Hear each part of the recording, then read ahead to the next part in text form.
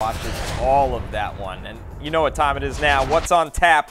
What's on Tap is brought to you by Bud Light, the official beer sponsor of the NFL. Let's take a look at who is trending up heading into the regular season. As you see Barry's list here, including Dameon Pierce, Darren Waller, Calvin Ridley, Sam Howell, Jalen Warren, Jahan Dotson, Tank Bigsby, Sky Moore, Luke Musgrave, who we talked about earlier, and Jake Ferguson there, Barry.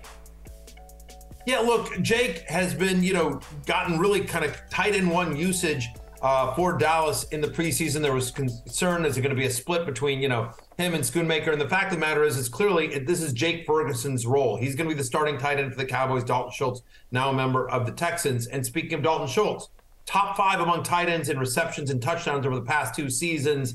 Now, they have a lot of mouths to feed. They've got Michael Gallup. They've got Brandon Cooks. Obviously, they've got Aites. My guy Aites there. Not to mention Tony Pollard, and Mike McCarthy said he wants to run. But I just think it's worth noting that the last couple of years, the Dallas tight end has been a big outlet for Dak Prescott and for this Cowboys offense. Jake Ferguson is going to be that guy, and so he's kind of a guy that has seen his value rise in the preseason.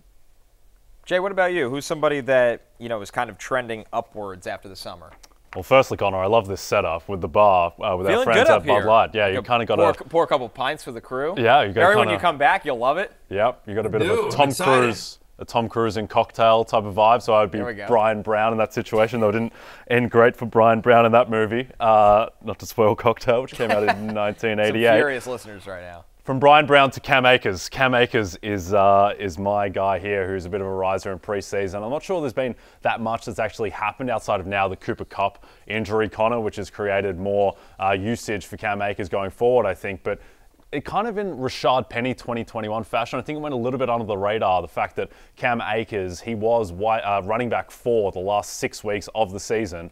And the last 6 weeks of last season, Connor, he still had the same bad offensive line. He didn't have Cooper Kupp there to take away attention. So I think Cam Akers, who is, an unsexy name in a way because of that offense, he's a guy who showed that he could produce in a pretty adverse situation last year. So I think that he's someone who's going to continue to rise up draft boards as we head into the season. Barry, looking at the volume, purely volume that Cam Akers should get in theory, are you buying in on that one as well? 100%. Cam Akers made my love list. He's one of those guys that I've been talking about all preseason about, like, there are these guys going in the middle rounds of drafts that are cheap volume because of where they're going, right? Dameon Pierce to me is the poster child for it. We talked about Pierce, but Cam Akers, James Conner, Isaiah Pacheco, I think Dave Montgomery, James Cook, all these guys are going to touch the ball 15 to 20 times a game. Brian Robinson is in that list as well. And so they're just some really nice, cheap volume going late in drafts. Cam Akers, who over the final 6 games was a top 5 fantasy running back last year, is certainly somebody who I think people are starting to warm up to, and he's seen his value rise throughout the preseason. Especially if Cooper Kupp's going to miss time, he may be all they have. The entire offense may be Cam Akers. Yeah, and you mentioned a lot of running backs there, Matthew. I think there are some wide receiver parallels there as well, where guys like Marquise Brown and Michael Pittman, who are going to be on, I think, suspect offenses, those guys are going late in drafts just because people have this kind of physical aversion to the Arizona Cardinals offense and the uncertainty around the Colts. But those guys are just going to get a ton of targets like they did last year. And, I mean, you don't need to be on a great team and great offense to produce fantasy value. I think back to last year, kind of Josh Jacobs won the rushing title on a pretty bad Vegas team. So you can definitely produce without scoring 35 points a game, your team, and winning games. Guys, for me, my preseason riser, it's not really about what he did. It's about what he didn't do. And that's he didn't get hurt going into the season to Raheem Mostert, right? Yep. We talked about this earlier in the week. Jeff Wilson goes on the short-term IR. Devon Achane, it sounds like he'll be able to practice leading into week 1, but he's been dealing with a shoulder injury, and he is a smaller running back. So for Raheem Mostert, on a really good Miami offense, kind of be given the keys to just go. And yes, he's a guy with injury history, but his ADP didn't make sense. He was being drafted after Jeff Wilson. Now this injury is going to flip that. But Raheem Mostert purely staying healthy to go into the start of the season makes him my riser.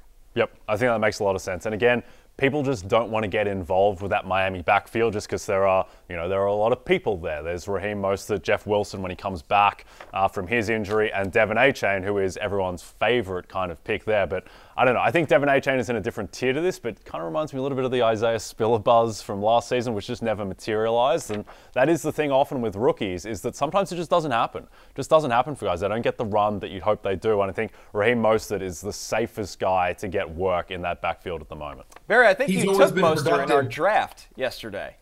I'm sorry, what'd you say, Connor? I think you took Mostert in our draft yesterday. No, that's correct. I did. That's right.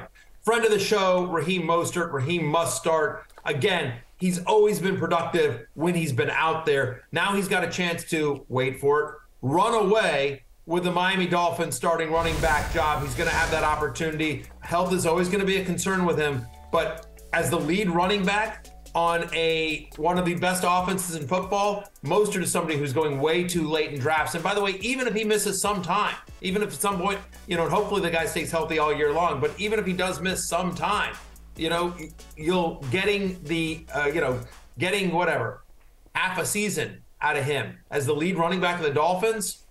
I'm in. And I can't believe you guys let me get him. I don't know where I got him, like probably the 10th round, 11th round, something insanely late. All of you guys just silly. Well, firstly, I love that Matthew persists with the Raheem Must Start nickname, even though Raheem Mostert literally came on the show and we posed to him which nickname he prefers between Matthew's Raheem Must Start and my Raheem the Dream, and he emphatically said Raheem the Dream, Connor.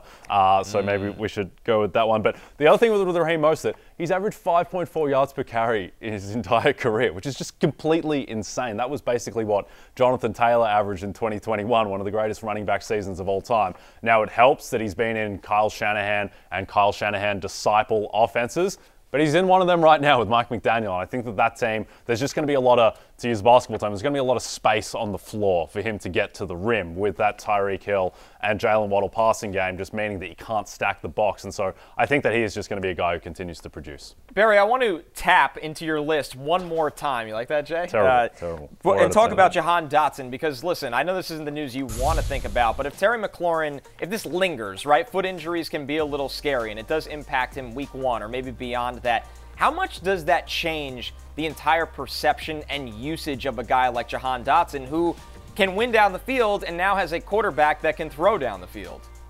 Last 5 games of last year, he had a 24% target share. First 4 games of last year, he scored 4 touchdowns. We've talked about this. Kid had 20 touchdowns in 2 seasons, his last 2 seasons at Penn State. Scoring touchdowns is a skill, right? Getting open is a skill. And I think when we saw Terry McLaurin go down in that preseason game, I think, what was it, 5 straight targets or something like that for Dotson, or 4 of the next 5 passes went to Dotson. The talent's off the chart. He's somebody that has first-round draft capital. He produced last year when he's out there in the field. And there's a chance, again, I'm praying that everything's okay, but turf toe can be tricky with wide receivers. And either way, even if McLaurin's out there, I think people are too low on Jahan Dotson. He's my wide receiver 36. The talent's off the chart, and clearly there's already a connection between him and Sam Howell. All right, we're going to take our last break. When we're back, it's time for Last Call here at the Happy Hour Bar. We're looking at the best fantasy team names.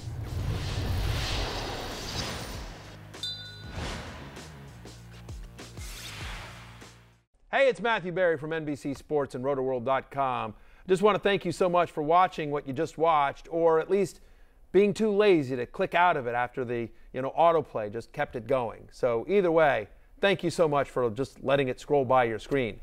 And now I'd like to ask you respectfully,